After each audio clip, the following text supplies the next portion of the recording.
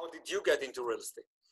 So I have a big advantage over everybody. You know, everyone listening is in real estate. They're smart Israelis all over the world. You know, you got a great group.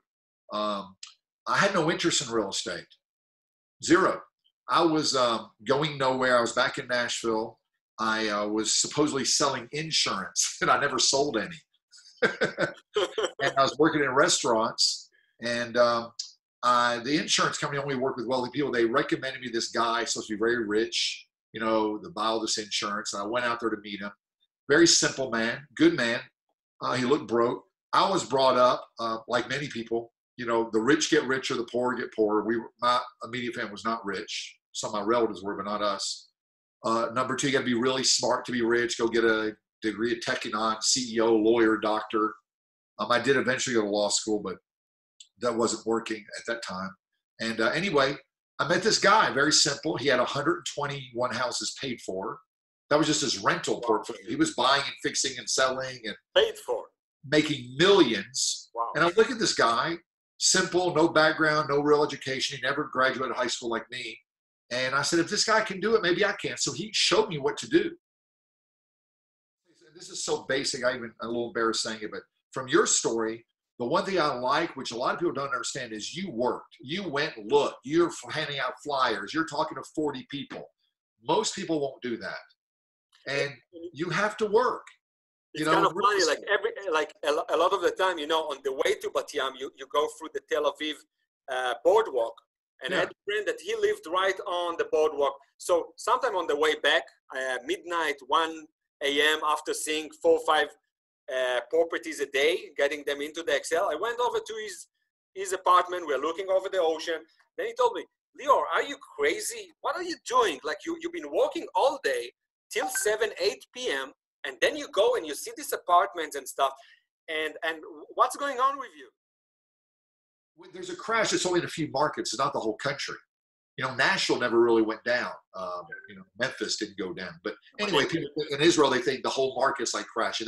There's 30 markets in New York, different. They move different. But anyway, here's the point to the return. What you're saying now, it's very important for the listeners to understand. Sometimes, you know, I get questioned all the time. Is it a good time to get into real estate now? The market being like 12 years or whatever. They need to understand that there are so many different market, every state, every market, and then every city, of course that there is a major cycle for the economy and things like that. But let's say Amazon got into DC now, even if it's going to go down, Amazon going to bring it up. So it's going to balance. We're in DC. I do deals in Frederick, Hagerstown, Washington, DC, Virginia, where Amazon goes up. By the way, Nashville, Oracle just announced they're putting 10,000 jobs in this thing. This neighborhood went, shoo, but the 3 kilometers, 2 miles away, nothing happened. Miami, the beach didn't go down. Midtown crashed, and it's 2 kilometers, 3 miles. Yeah.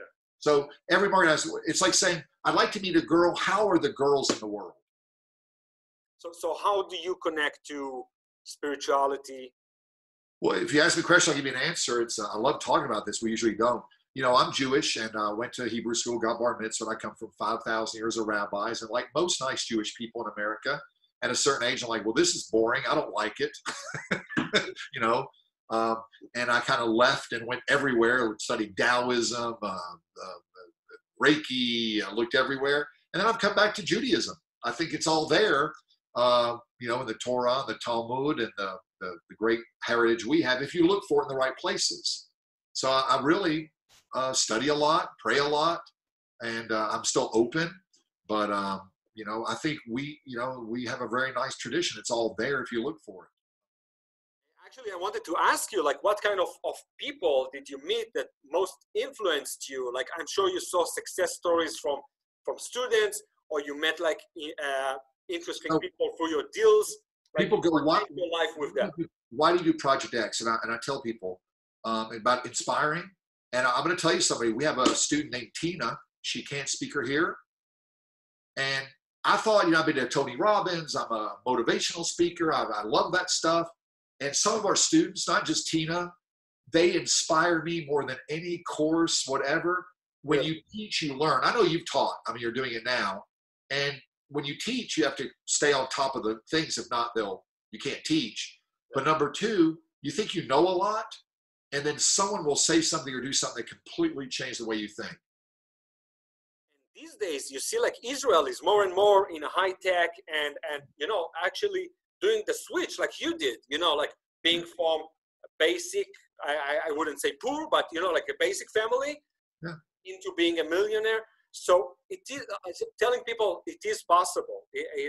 With project. We're all brought up to work 60 hours a week for somebody else, and you can make some money, Yeah. or you could work for yourself. There's challenges. You have to stick with it. And all of a sudden you're freer. You're never 100% free. You always have to work, but you're freer. You're in control. And to me, that's worth, to me, I'm in a suit today because I have big meetings, but I wear what I want to wear. I go where I want to go. From real estate, to me, that's worth $500,000 a year. I work with who I want to work with. Yeah. That to me is worth, we've all worked with people we didn't want to work with, had a weird boss. To me, that's worth $500,000. And there's other ways to besides real estate, but I like real estate. But anyway, they were worth 30 fixed up, bought them for 18, and they needed 18. I'm going to be upside down. They're worth 25, 30,000, hard to rent there, bad area. And I'm upside down. I'm not going to be able to make money. I can't, if I fix them, I'm upside down. And I really thought I was going to, lose. I bought 5 duplexes. So I'm upside down. I was like 20, 30,000 upside down. I was going to lose like $150,000. And I cried. Yeah. And then I did the hardest thing to do, ask for help.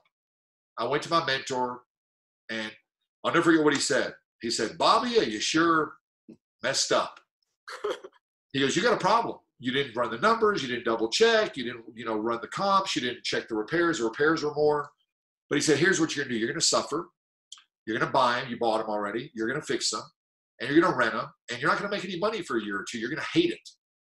But he goes, "Real time will fix any mistake you make in real estate." I want to be very clear about this. This week, I had 2 deals fall through. So you have to look at a lot of deals, talk to a lot of people to get lucky. I tell people it's like dating, shidduch or whatever. You don't just, go on one date, maybe, and everything's perfect, correct? It's a numbers game. Yeah. Not said that on the numbers of offers, and most people will not do it, correct? And definitely. Like a lot of people cannot handle failure. Like they go through one failure, a second failure. You see, for example, I just saw that there was the commentary about WeWork. So he came to the US with the big dream, and then he says he failed first, he failed second, he failed. It was failing so many times, and eventually he had the huge success. So he failed again with his public offering, but it's an okay failure. So this is crazy. People will not understand it. By the way, when I saw it the first time, I didn't understand it. So if you don't, I'm at a seminar. People know me and trust me a little bit. And I say I have $100 bill. And there's 2 rules. We're doing auction, and the first rule is if you're at the end of 5 minutes, if you're the highest bid, you win.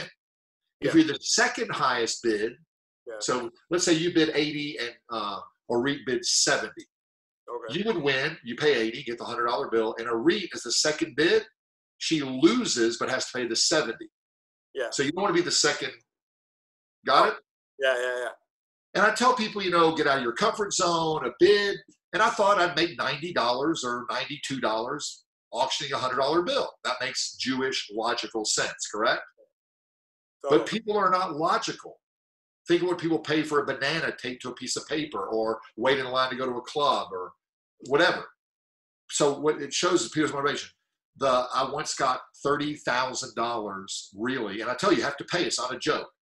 And somebody paid $30,000 for a $100 bill.